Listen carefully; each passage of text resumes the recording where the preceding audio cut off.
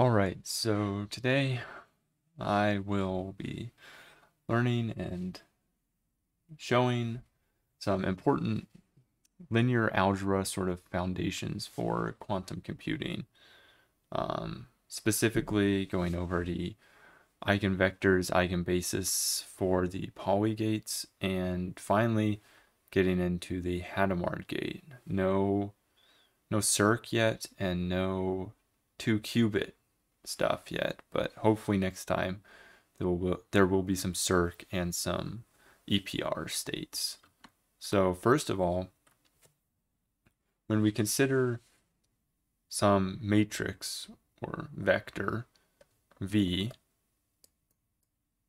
here I am using Dirac notation, i.e. this corresponds to some set of values like so. The eigenvalues for a matrix A are the values that satisfy this equation.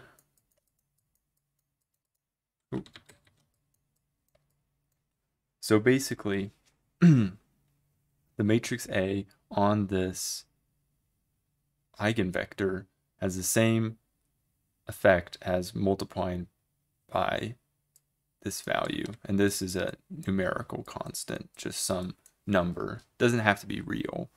I'll just say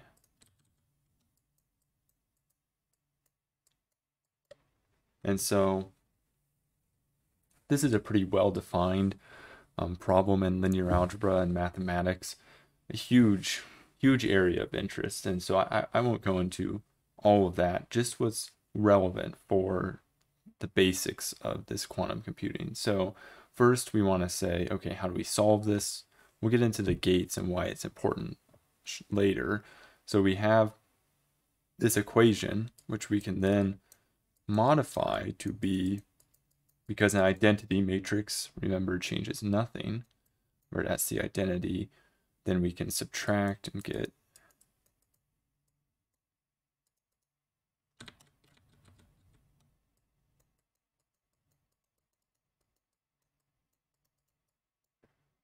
and then factoring out of B, we see that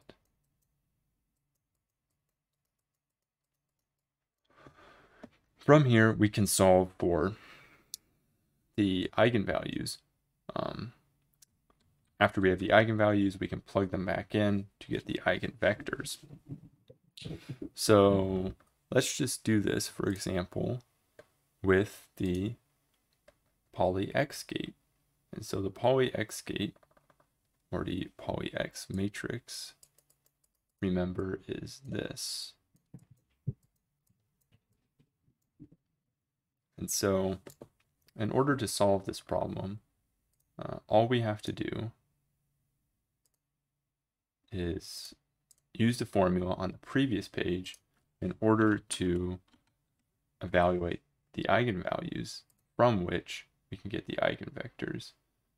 So first thing we need to do is find what is called the characteristic polynomial. So we take it and we subtract lambda from the diagonals, as was indicated by the identity matrix, because remember, the identity matrix is just the diagonals. And then we see that, oh, it should actually be the determinant, my bad. The determinant of that is equal to 0, from which we can see that it's pretty simple to solve. Remember, the determinant for a 2x2 matrix is AD minus BC if we have a matrix A,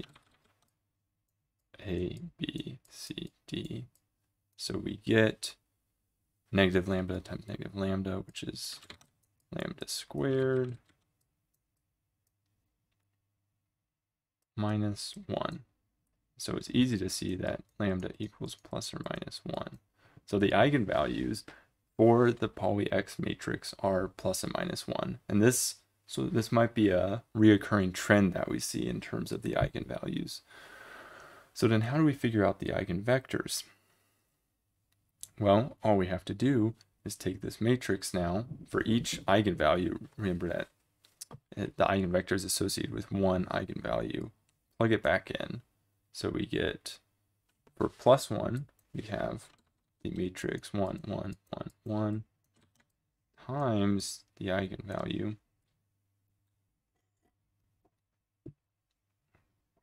I should say this is for lambda equals plus 1 times the two components here. And so if we simply multiply them out, we get two equations and two unknowns. We get negative x1 plus x2 equals 0.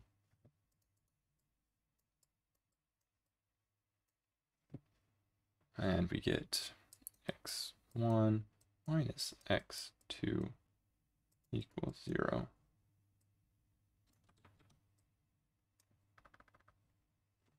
From here, we can see that x1 and x2 are both equal to, so the eigenvalue of 1 has associated eigenvector 1, 1. I won't go through the process for deriving the other associated eigenvector, but it's important to note that with these, remember that any vector can be multiplied by a constant and still maintain that property, so you can normalize them. So 1, 1 normalized becomes 1 over the square root of 2, 1, 1. And then for the other, for that eigenvalue, we get eigenvector of 1, negative 1. And for the y, Pauli y, I won't go through them. They have, all Pauli gates have eigenvalues of plus or minus 1 and associated eigenvectors of 1 and I and 1 and negative I. Now for the z gate, which remember is written as 1, 0, 1, 0, 0, negative 1. We can solve this out to get the eigenvalues of 1 and negative 1 if we just do 1 minus 0, negative 1 minus here, we get 1 minus lambda, negative 1 minus lambda. Conveniently, this is already written in our sort of factored form, so we can see this is plus 1 minus 1. So we have from these two values the associated corresponding eigenvalues. And with them, we can calculate the eigenvectors. And now we'll begin to see why this is important. So if we have negative 1, 1, plug in negative lambda here, then we can see that the solution is where lambda equals plus 1, we get 0 x1 plus 0 x2 equals 0, which is trivially true, and we get 0 x1 minus, or I should say, oh, that's my mistake, 0 x1, this is plus 1, so it'll be minus 2 x2 equals 0.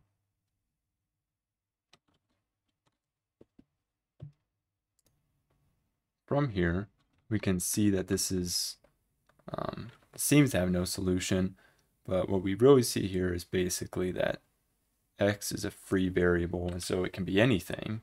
And so we just set it to x equal to 1, just for example. So we see that the associated eigenvector is 1, 0, and for -1, it is 0, 1. So from here, now we can begin to see why this is relevant, because these two eigenvectors form a so-called eigenbasis of 0 and 1, which we have already seen as the pure states. And this is important because what we didn't say last time, and what usually isn't said, is this is just a way of representing these states in a certain frame of reference, almost in a certain basis. And this is in the Z basis, because it is from the Pauli Z matrix.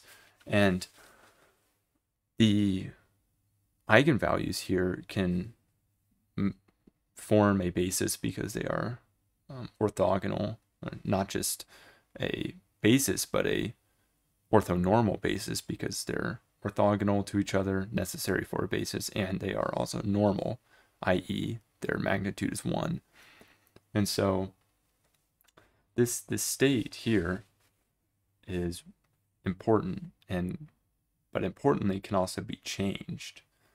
And so what we see here is that this Z basis is usually the standard basis, and it is often called the computational basis for this reason, just because the notation is simple. We have the 0, and that just corresponds to spin up, and 1 corresponds to spin down, which is just very straightforward.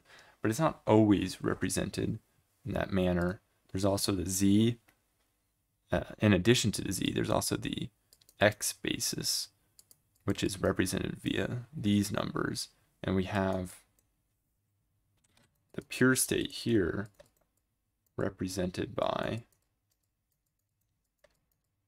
because if you consider a wave function at the positive end of the x-axis, we can see that's a superposition of 0 and 1 in terms of the Z basis.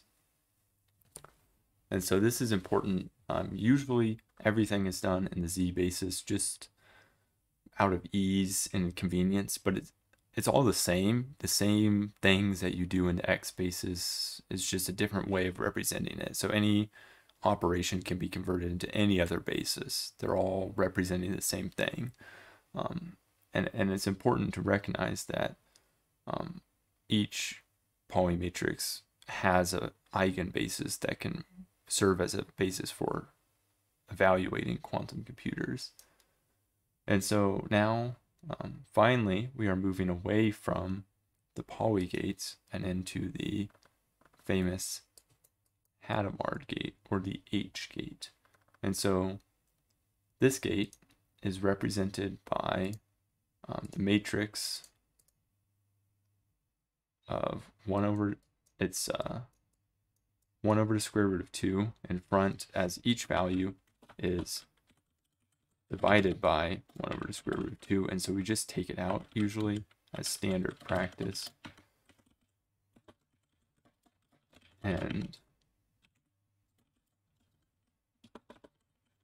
so, I just realized that it's not visible. So we have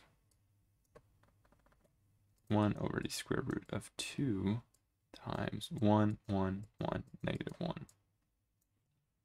And you'll often see this written, if applied to multiple gates independently, you'll see it as something like this for however many gates, or you might see something like this. There's a lot of different possible notations. And so what does this do? Why is this gate important? This gate is important because when you apply it to the pure state, it converts it into a superposition of 2 states. And this is why this gate is seen so often. Or you could also write it as in that notation. In addition, I won't do the calculations here, but the Hadamard Gate also has eigenvalues plus or minus 1, and it has the eigenvectors, not as pretty as the other ones, but it has the associated eigenvectors of plus or minus square root of 2 plus 1 over 1. And that can be calculated to be the same process.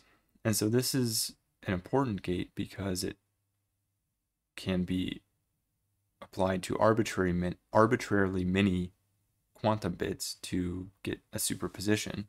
So if we consider the previous state, just for example, not doing any sort of interactions here, so doesn't really matter that there's multiple qubits.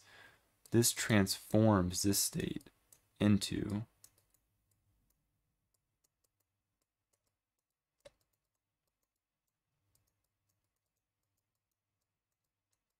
the superposition of all of these, or this is also sometimes written when you deal with these larger binary strings, it'll just be written as their binary conversion.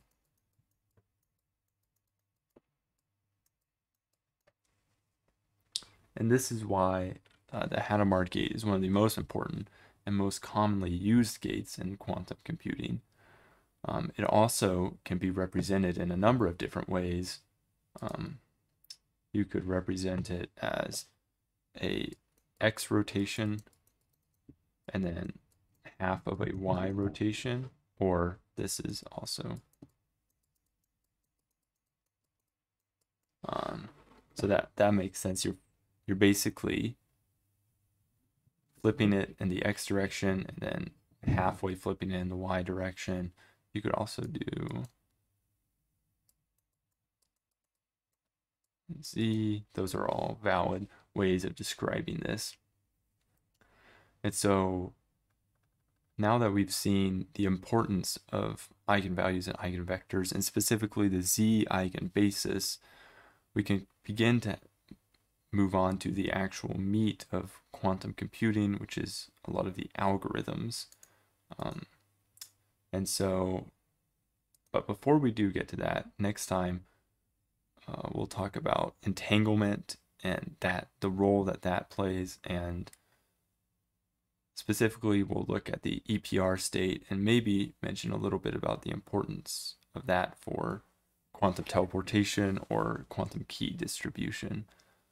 But for now, we've seen the importance of eigenbases and the importance of the Hadamard gate, specifically for inducing superposition.